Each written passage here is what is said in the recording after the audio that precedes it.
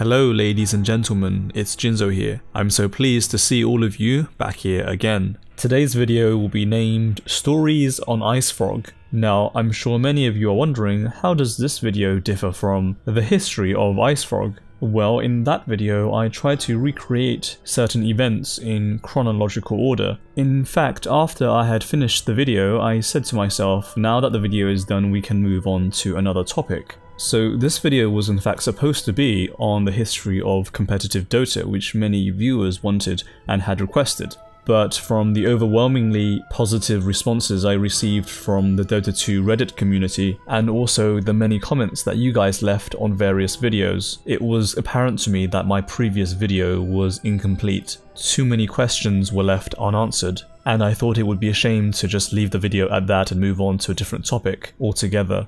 So with that in mind, I have compiled together stories on Icefrog in a non-chronological fashion. This compilation will include interesting trivia and facts about Icefrog, and also various opinions and experiences from certain individuals, as we'll be discussing during the remainder of this video.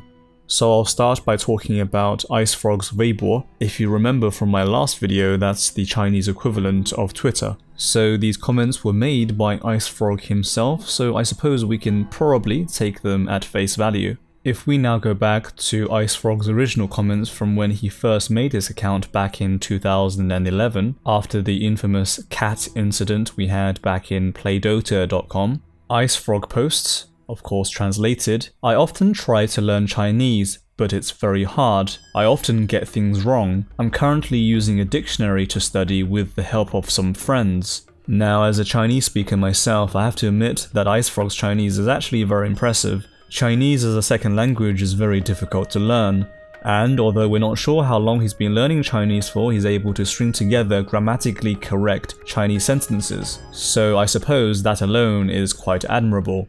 Many viewers had watched the last video and asked, is Icefrog Chinese? Unfortunately, as impressive as Icefrog's writing skills are, by analysing his posts on this website, it's hard for me to be convinced that he could be ethnically Chinese. Around the 15th of June of 2011, just 2 weeks after making his Weibo account, Icefrog returns again with another cat. He asks the question, which is actually very predictable. Recently I've started to raise a new kitty, but for a while I haven't been able to give him a name. What does everyone think I should name him? Here is a photo. And eventually he ended up naming this cat Nova. Oh, and if you're wondering why I'm translating in a slightly segmented fashion, it's because of the way Icefrog is writing in Chinese, probably due to the fact that he was still learning at this point. Very much like the Western audience, many Chinese users have also requested Icefrog's photo. So, in 2012, on the 15th of November, Zhang Ping asks Icefrog, "Icefrog, please show us your face," to which he replies, "Sure," and this is what we are given. Just two more quick facts about Icefrog from Weibo before we move on. I had always wondered what the motivation was for Icefrog to learn Chinese. We expect that it's partially to do with the fact that he wanted to communicate effectively with his Chinese audience. But he could have just hired a Chinese translator and it would have been straightforward. I believe the real reason is here. Icefrog posts fairly recently in 2014 on the 30th of January. "My girlfriend has decorated my room and also has given me money for the new year. She also told me to put this money under my pillow, but why do I need to put it under the pillow?" So there's undeniable evidence here that his girlfriend is Chinese and may have been the original motive for him to spend so long learning the language. And even today in Dota 2 we still celebrate the Chinese New Year within the game, or otherwise known as the Spring Festival. And on this particular red packet of Icefrogs, as seen in the photo, it translates approximately to blessing or good fortune. So the last piece of trivia I'll be showing you from Icefrog's Weibo is his obsession with mangoes. Here he posts, "Mangoes are my favorite fruit. Chinese mangoes are so much nicer than American mangoes. I won't be showing you more screen captures of Icefrog's mango obsession, but there are at least 5 to 10 more independent posts where Icefrog talks about his love for mangoes in more detail. If you want to have a look at them, just click on the video link description below. His Weibo is public anyway, and you can see how Icefrog shares his passion and love for mangoes with the world.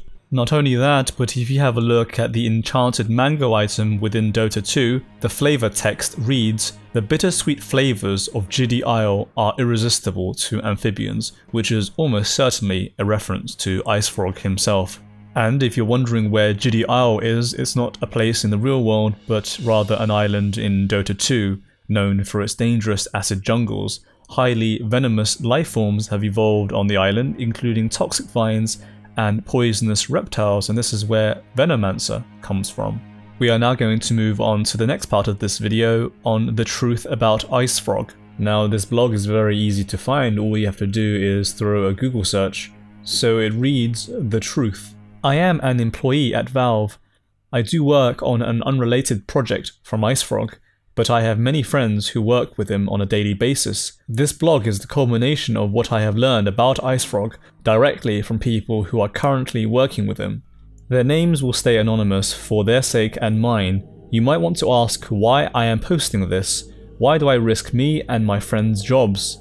The answer is that ever since Icefrog has joined Valve, he has been poisonous to the company. He is incredibly hard to work with, almost impossible to talk to in person due to a complete lack of social skills, and easily holds the most unpleasantly domineering work personality of anyone I have ever met. This is not just my opinion, but the opinion of almost everyone I know who has come in contact with him. Icefrog's project is not only becoming one of the most controversial inside the office, but one of the most controversial outside. He is taking the company in a direction I thought we would never head in because he demanded unparalleled control and for some reason was granted it. Now you see, I didn't actually want to take this blog seriously, because all it does is makes personal attacks on Icefrog without any evidence to back it up with. That is, well, until I read Palish's comment in the Dota 2 Reddit. According to Palish, he worked at S2 Games for some period of time. So, in Palish's words, Icefrog was directly involved with S2 from the very beginning of the HON project. In fact, either S2 expressed interest at the idea and Icefrog jumped at the opportunity, or Icefrog actually approached S2. I think it was the former. At the time, Icefrog was touring various potential game dev shops and was having no luck, which is why S2 seemed like the best way to make a Dota 2 reality. But Icefrog was not at all confident in S2's ability to execute, with excellent reason. Look at what happened, which is why everything turned out the way it did. It's very lucky for all of us that Valve and Icefrog managed to get together. I know, I was there. Just a quick reminder that if you're skeptical about the verification details, you can always look at the original post yourself in the link within the video description. It doesn't quite end there though. Palish posts on Reddit just a few days ago in response to my previous video, The History of Icefrog. He responds to the comment, "Are you buying into the narrative of Icefrog Truth Blogspot? It is speaking half-truths, but the main purpose of that blog is to slander." To which Palish responds with, "That blog is from a disgruntled Valve employee, but it's factually correct. Slander is a label for lies. Here's the proof for now. You can choose to believe this or not. Reread the blog, pay particular attention to the part where it's talking about Icefrog being an employee of S2 Games, and the method that proves this. This method no longer works today. I'm frustrated I never grabbed a screenshot of it, but if it didn't work at the time, that would have been the first thing everyone called out, right? So that's how you can prove to yourself that it worked. That's hard evidence to back up what they're saying. Take it for what you will." Now, that said, I completely disagree with the blog post. I think it's dumb and overly idealistic to say that Valve shouldn't make Dota 2 just because he was involved with S2 Games, but that doesn't make the blog post any less accurate. However, I do think Palish has been a bit vague in his response. Does he mean to say that it's in fact true that Icefrog did indeed work for S2 Games, which, as I've described in some detail in my previous video on the history of Icefrog, that he was only interested in making a carbon clone of Dota All-Stars and anything less would not do. So I'm not sure why this is an issue that Icefrog tried to approach S2 or Blizzard for that matter. Speaking of Blizzard, I think it's more or less confirmed that Icefrog did indeed approach them with the Dota concept. Here is the voice of Rob Pardo, who was the Executive Creative Officer at Blizzard Entertainment. It starts at 1 hour 36 for viewers who want to listen to this themselves outside of this video. So anyway, Rob Pardo, ladies and gentlemen. Why was there not a Blizzard MOBA started back then? I mean, honestly, it's just development bandwidth. Yeah. I mean, like you said, we were aware of it. We knew it was getting really popular. You know, I actually did have a kind of an official sit-down meeting with the other kind of execs at the studio and said, hey, we should really talk about this. And we also actually brought Icefrog out and talked to him a bit too. And we just, you know, made the decision that we just didn't feel like we could take it on and make it successful at the time. The timing was pretty bad in the sense that you guys were still dealing with World of Warcraft and had you know been starting the next versions of your huge other StarCraft 2 was already a couple years down the path. Diablo 3 was and that was another thing that was getting ready to happen too. We were ready to bring Diablo 3 down to Irvine, and it just didn't feel like at that time we could do a Blizzard job on a Dota game. Yeah, it would be a major risk. Yeah, right. And that, ladies and gentlemen, was Blizzard's take on Dota back then. So I'm just going to go back and read through the rest of the Icefrog blog. What is most interesting about Icefrog is that he is a compulsive liar. When he was hired, none of us knew about his past. In fact, we were all on the assumption that he had made it thus far on his own. Several of us silently questioned how he could have devoted so much time after graduation to a hobby, despite there being a giant hole on his resume, but we knew that he was an eccentric character and assumed that he was being supported by his family. It was not until Riot's Games' Steve Mescon, also known as Pendragon, made his infamous blog post on Dota All-Stars that the truth began to come out. Everyone here assumed it was a very dirty marketing scheme by the Riot Games guys, or even that S2 Games and Riot Games were making up stories to discredit us. In fact, our legal team had previously sent infringement notifications to S2 Games over their usage of what we believed to be Icefrog's content. I was told that S2 Games was asked to remove all Dota content altogether, and because of this, we would have the rights to Dota content. From reading this, I suppose I'll just leave it to the viewer's opinion whether or not this blog is true. But this video would not be good enough if I didn't leave you all more food for thought. I introduced to you all, ladies and gentlemen, one of the original members of Clan TDA. He worked under Ginsu, Pendragon, Nakus, and also Icefrog himself. Not only that, but he was responsible for many of the Dota heroes such as Tidehunter, Spirit Breaker, Phantom Lancer, Bloodseeker, Enigma, and many, many more. In addition, he was responsible for writing a lot of the lore for many of the Dota heroes and items as well, such as the Hand of Midas and Orchid Malevolence. I introduced to you all Terrorblaze, ladies and gentlemen. He verified his status by screen sharing his AIM logon username, which is more than good enough for me. And in view of this, I interviewed Terrorblaze, asking him on his opinions on various Dota aspects and his personal involvement in the development of Dota All-Stars throughout the years. I'll be releasing his interview in the subsequent videos to come, so please stay tuned for that. But don't worry, here I'll be releasing a short teaser. So Terrorblaze, do you think there is some truth in what the blog has to say about Icefrog's personality, and what is your personal opinion of Icefrog after working with him for such a long period? He always everybody he talked to that I recall back in the days of development that I was a part of, he was fairly sociable. I mean, I don't know how he met Nakus initially. Nakus was the one who recruited him.